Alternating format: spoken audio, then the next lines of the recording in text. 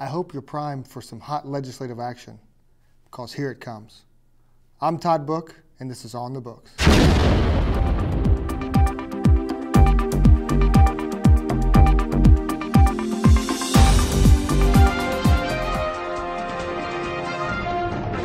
Welcome, everybody. It has been a busy week. With spring in the air, the guys and the gals at the legislature have been getting busy. With a primary recess looming, there's a rush to knock out some bills. First up is the fast-moving capital budget bill. This $2.4 billion package of projects bill was just introduced last week. It has already been passed by the House and is on its way to the Senate. The governor wants the bill to be passed and signed by April 2nd. At this torrid pace, it looks like the legislature will give the governor a happy ending to this bill. In other news, House Bill 261, the bill that modernizes and streamlines the Ohio Court of Claims, has passed both chambers and is on its way to the governor. The OSBA recently spoke with Representative Jim Butler, sponsor of the legislation, and here's what he had to say.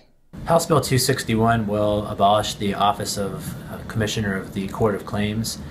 This will increase efficiency because magistrates that are already hired by the Court of Claims can handle their caseload. Closer to home, the OSBA's Senate Bill 202, the Control Share Acquisition Act, passed the House without amendment.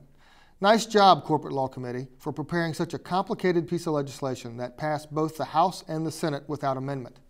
That doesn't happen very often. Slowing things down is exactly what the House is doing with the tax provisions of the mid-biennium review.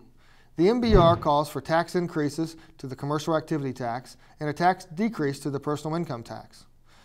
Both the House and the Senate have stated they do not want to move too quickly on these matters and want to study them further. They want to get to know them a little bit better. Sounds like the tax provisions of the MBR will be put on simmer until much later in the year. Lastly, if the third grader in your life is a little more irritable than normal, there's a good reason. The third grade reading guarantee and all of its ramifications are now in effect. If the third grader does not receive the necessary score, they cannot be promoted to the fourth grade. The test is given 3 times a year, the fall, the spring, and in the summer. The last test in the fall, it was reported that 1/3 of the students did not obtain the necessary score. With the next test coming in April, the heat is really on the third graders. We here at the OSBA are rooting for you guys. That's the word on the square.